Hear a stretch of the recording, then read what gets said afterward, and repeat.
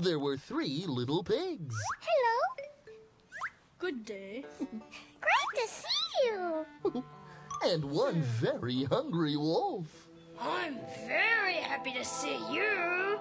Just seeing the wolf frightened the 3 little pigs so much that they knew they must find a new home to keep them safe. So the first little pig was very happy to find a straw house. The wolf can't find me in my house of straw.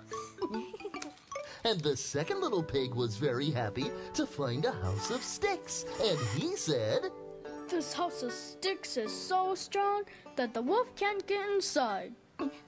and when the third little pig found a brick house, he was very happy too. The wolf can't get into my brick house. And for quite a while, the 3 little pigs lived safely and happily in their new homes. Then one day, the wolf came to the first little pig's straw house. He angrily scratched on the door. Little pig, let me come in. No. Not by the hair of my chinny chin chin. I'm so angry that I'll huff and I'll puff and I'll blow your house in.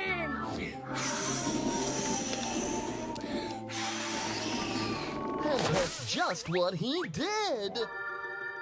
The little pig ran as fast as he could to the second little pig's house of sticks.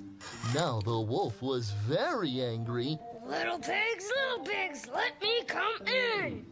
No. Not by the hair of our chin chin chins. I'm so angry that I'll huff and I'll puff and I'll blow your house in.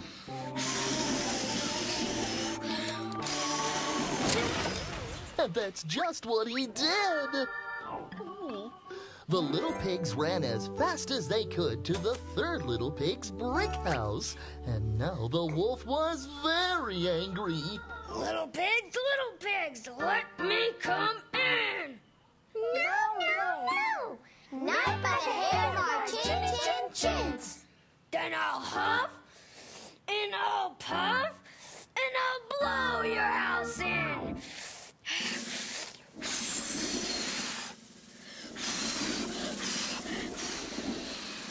And that's just what he tried to do. He huffed, and he puffed, and he huffed, and he puffed, but he couldn't blow the brick house in. I'm so angry. And the wolf stomped away, never to bother the 3 little pigs again. The end.